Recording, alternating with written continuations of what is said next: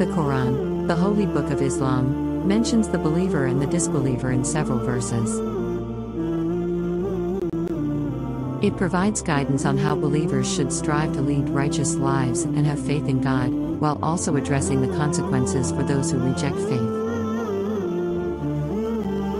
For believers, the Quran emphasizes the importance of having sincere faith, performing good deeds, and following the teachings of Islam. Believers are encouraged to trust in God, seek His guidance, and strive to live according to His commands. The Quran describes believers as those who submit to God willingly, believe in His oneness, and strive to live a life in obedience to Him. On the other hand, the Quran discusses disbelievers or those who reject faith. It describes the consequences they may face in this life and in the hereafter.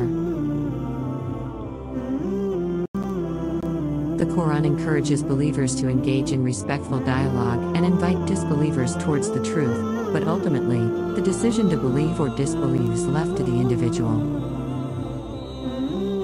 The Quran emphasizes that God is the ultimate judge, and it is not for believers to decide the fate of disbelievers.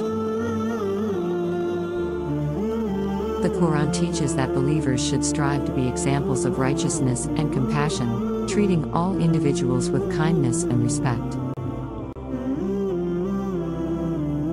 It encourages believers to pray for the guidance of disbelievers and to continue spreading the message of Islam with wisdom and patience.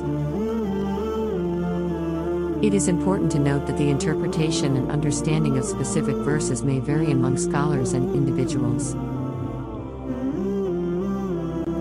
Therefore, it is advisable to consult knowledgeable religious authorities for a more comprehensive understanding of the Quran's teachings about believers and disbelievers.